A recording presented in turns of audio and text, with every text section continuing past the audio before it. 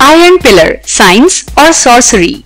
Located in the Qutub complex, the mystic Iron Pillar of Delhi has lately drawn attention of scientists because of restlessness.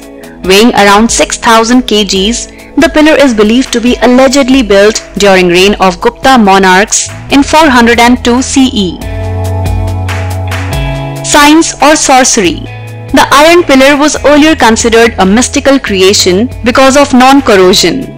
However, later it was made sure by archaeologists and scientists that it was a scientific marvel. R. Balasubramaniam writes in his comprehensive work that the pillar is made up of some crucial metals which were covered with a layer of crystalline iron hydrogen phosphate hydrate, forming a high phosphorus content iron which serves to protect the pillar from the effects of local Delhi's extreme climate. The 23 feet tall pillar has been steadily implanted that nothing could move this erected marvel. A part of pillar up to 3 feet is below the ground. The pillar carries inscriptions and graffiti of different dates, and many of them are yet unraveled secret, while attempts have been made to decipher a few. According to inscription of King Chandra, the pillar was Vishnu Padagiri, and it is believed that the pillar was later moved to Delhi, but these facts are yet not considered legit since there is no substantial evidence to prove it.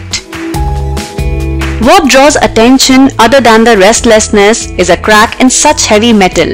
It is believed that Nadir Shah during invasion of Delhi tried to destroy this pillar with a cannon stroke since it epitomized Hindu emblem.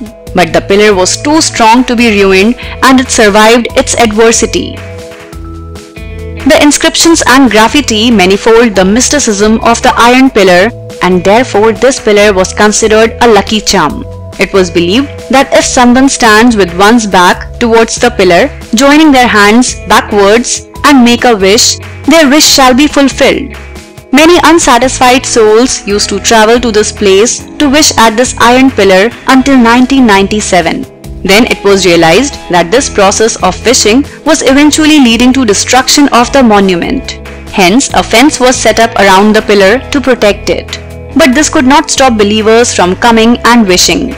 Even today, 1,000 of people travel long ways to especially visit this Iron Pillar. If you enjoyed watching our video, do share it. And don't forget to subscribe to our YouTube channel.